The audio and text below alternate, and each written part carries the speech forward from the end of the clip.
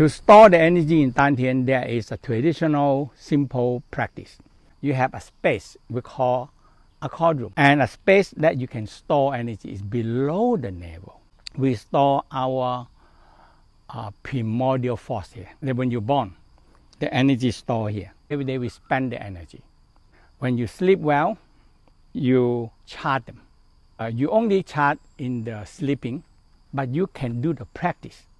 We always think about a red fire, and the red fire is connecting with the kidney. So the right kidney is yang, the left kidney is yin kidney.